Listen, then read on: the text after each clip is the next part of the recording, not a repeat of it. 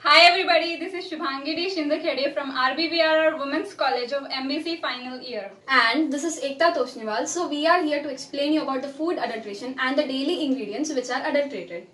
Food adulteration? What is food adulteration? Adulteration is a legal term meaning the food product failed to meet its legal standards.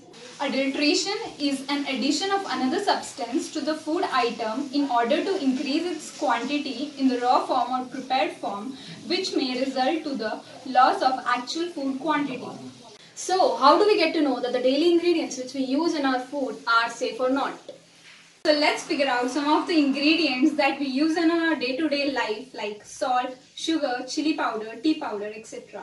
Let's get started. Let's first start with the sugar. I have taken 2 glasses of distilled water, 2 types of sugar from the market, but before the experiment, I want to tell you about the different adulterants present in the sugar like chalk powder, washing soda, suji stones, etc. Let's get started with the experiment. I have taken this solution in the first glass of water.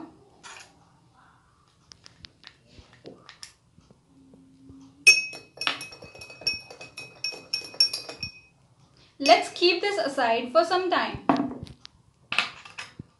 Now I am taking this second sugar in the second glass of water.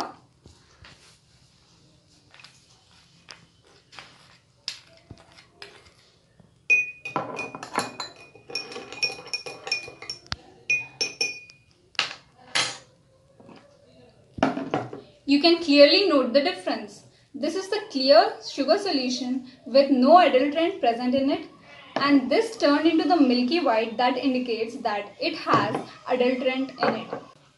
Now my friend Ekta will continue with the other ingredients. Now I am going to present about the detection of artificial colors used in chili powder. So now let's start the experiment.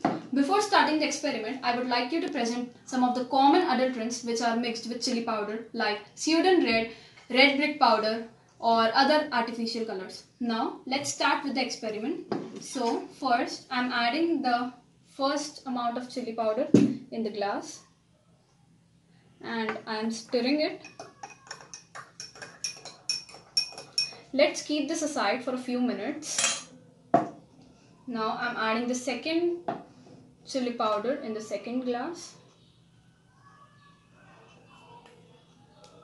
and I'm stirring it.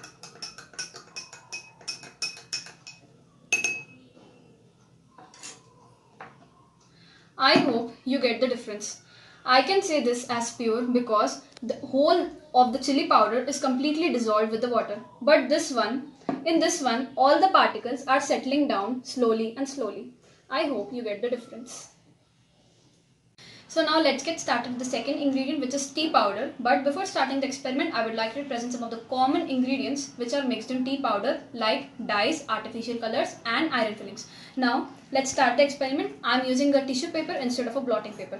So first we have to sprinkle some water on the tissue paper like this. Now I am adding the first tissue.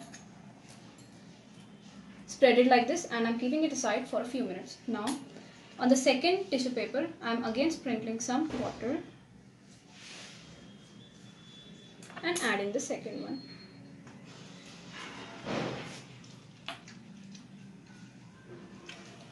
I hope the difference is clear.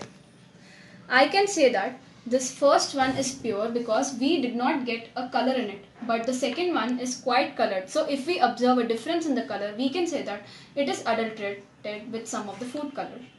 Adulteration not only constitutes a considerable economic problem, but may also lead to the various health issues to the consumers. As per the recent reports, adulteration is quite increasing in the country. We need various research efforts to save ourselves. Thank you.